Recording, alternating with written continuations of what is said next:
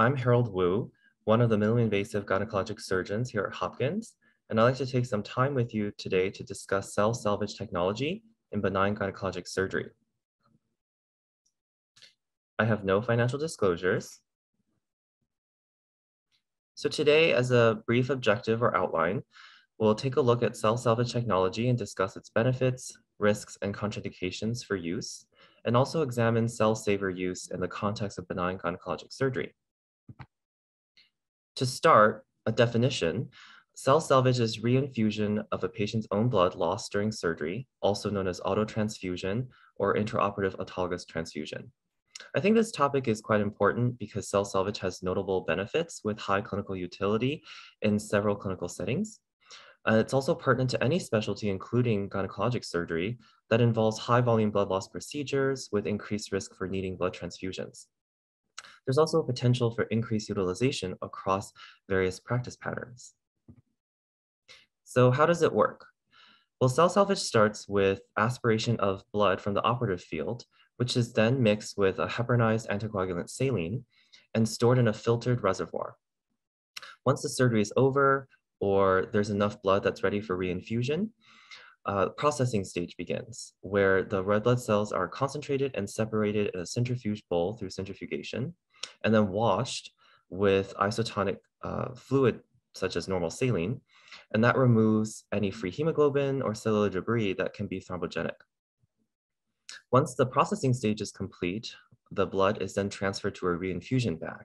And before it actually is reinfused into the patient, it's further purified with standard microaggregate filters or even specialized leukocyte depletion filters that allow optimal removal of leukocytes, bacteria, or even cancer cells and amniotic fluid. If the blood isn't used right away, the salvage blood can be stored at room temperature up to 6 hours or up to 24 hours at 1 to 6 degrees Celsius. The efficiency for cell salvage technology is typically around 60% plus or minus 20 of the shed blood recovered. And efficiency can be increased by squeezing out the surgical sponges that are saturated and also salvaging that blood as well.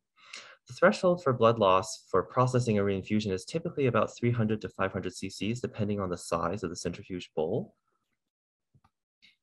And there are several benefits to note for cell saver use.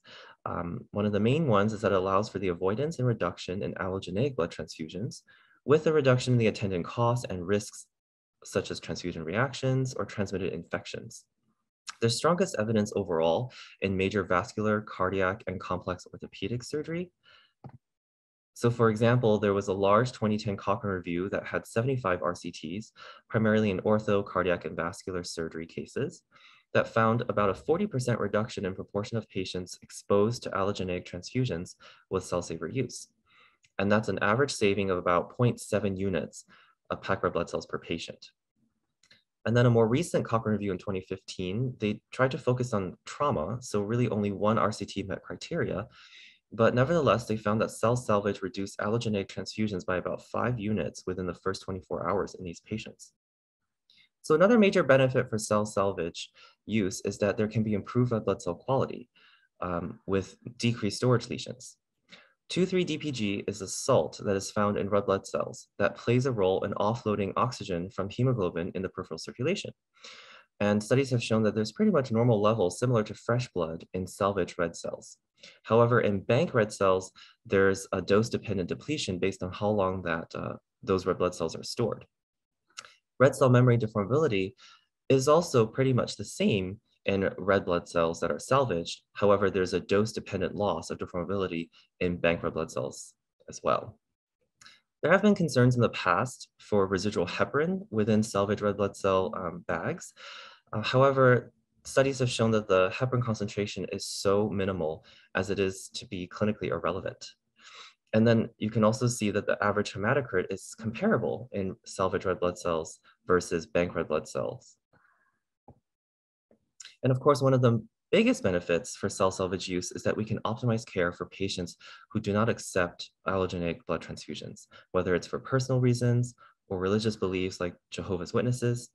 And studies have shown that greater than 95% of Jehovah's Witness patients will accept salvage blood with appropriate counseling.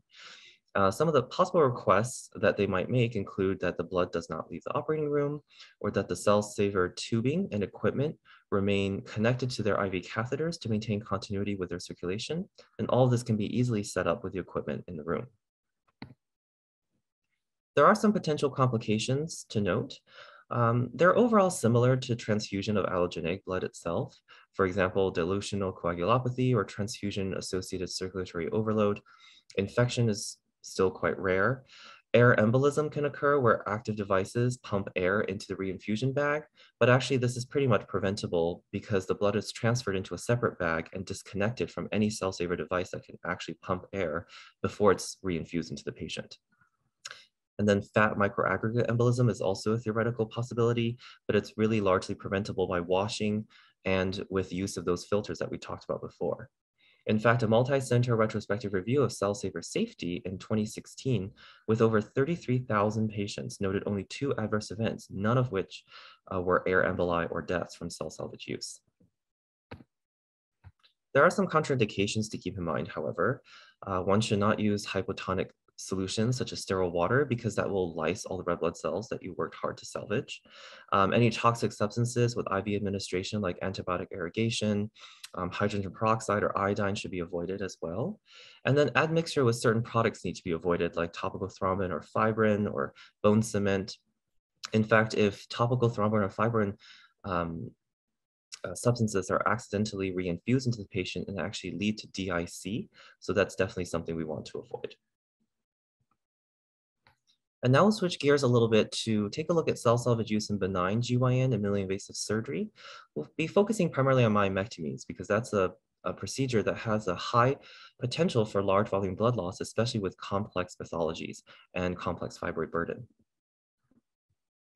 Overall, there have been few studies, they're primarily small and observational, reporting on the use of cell saver during myomectomies, and they pretty much commented on its overall safety, an increase in hematologic parameters such as post-op hemoglobin. There was a large retrospective study in 2014 looking at cell salvage use in open myomectomies. They involved about 600 patients, and about 70% of those had cell saver equipment set up in the room, and about 1/5 of those patients, or 85 patients, ultimately reinfused. Cell salvage use was at the discretion of the surgeon in the study. Reinfusion was associated with uterine size greater than 15 weeks, longer operative time, and larger estimated blood loss greater than 1 liter. About 10% of patients with cell salvage setup required additional allogeneic blood transfusions anyway, but they were able to save about 144 units for patients. There's overall lack of data or guidelines regarding cell saver use in minimally invasive myomectomies, so we decided to take a look at our own institutional experience here at the Johns Hopkins Hospital. And we did a retrospective study of cell salvage use in MIS myomectomies over the course of 3 years. And in our cohort, we had about 382 patients, and about 20% of those patients had cell saver set up, and half of those cases, or 30 patients, ultimately got reinfused. And again, cell salvage setup was, of course, at the surgeon's discretion because of the lack of guidelines or strict rules for use. But we were able to save about 9.5 liters of blood and salvage 32 units of packed red blood cells. In looking at those patients and the subgroups of our cohorts, the patients who ultimately were reinfused had larger fibroid size, bigger uterine size, higher specimen weight, and also a greater EBL and operative time, similar to some of the findings from prior studies. But there are some important implications or considerations to take into account. With increased adoption of MIS and multimodal blood management programs, there's actually a reduced overall need for allogeneic transfusions anyway. So the appropriate selection of cases for cost-effective cell salvage use is all the more important so that we don't waste resources setting up equipment that we ultimately don't need. And just to give a brief context or background into costs, 1 unit of allogeneic packed red blood cells is about $200, and that's the acquisition from the Red Cross. But if you include all the steps, such as blood donation, processing, and transport, that cost can be 4-fold higher, up to $800 from prior studies. Cell salvage device, once the machine or the equipment has been purchased, is about $50 for setup equipment only, and then the additional resources for reinfusion goes up to about $120. Of course, that's institutionally dependent, so you should check with your own institution about those costs, but that's a good rough estimate. So there are no standard guidelines for cell saver use, as I mentioned earlier. A lot of it is up to surgeon preference at the moment, and that introduces a lot of selection bias into retrospective study outcomes. Nevertheless, maximum fibroid and uterine size based on pre-op exam or imaging could be helpful indicators to optimize care in this setting. So looking to the future, I think we really need prospective studies to clarify preoperative predictors for cell saver use. And that helps us establish guidelines to optimize patient outcomes and cost-conscious care. In the meantime, I think one can still consider cell salvage use for procedures with significant or complex pathology, with increased risk for high volume blood loss, for example, complex myomectomies, or specific patient populations who do not accept allogeneic transfusions. These are my references. Thank you so much for your time and attention, and please feel free to reach out with any questions or comments, or if you'd like to talk further about the subject.